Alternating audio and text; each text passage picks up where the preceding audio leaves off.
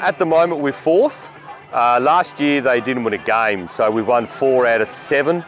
So they're going pretty well this year. We should make finals. 3 or 4 weeks before the season we had 9, and then pretty much every training we'd get 1 and then 1, and now we've got 20. We've actually had to turn people away because we've got too much. The club has been really good. Pretty much anything I've asked for they've given us. You know, they've given us vouchers for best players, they've given us time, they've given us grounds, and the parents, they're all there. It's all great. You normally get probably 10 people that are not parents coming, and they're always helping out, goal umpire or timekeeper, so it's really good. We've got 4 leaders, we've got 4 captains, which is Lily Cahill, Abby Ditmar, India Martin and Riley. They take trainings, they take warm-ups, so they help me a lot actually.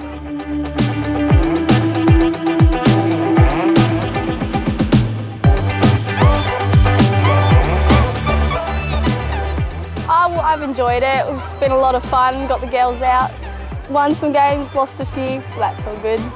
Well, seeing we didn't win a game last year, it's good to get a couple on the board. We're currently 4th. So Christies are the biggest team we want to knock off. Well, I think that we'll be pretty close to getting to the grand final if the girls pick up our skill level. Most likely disposals, because most of the girls are new, so they're just learning the game. The crowds have been really good. We've had lots of families come out and watch the girls and support. Playing football, it's been so fun. It's given me something to do after school.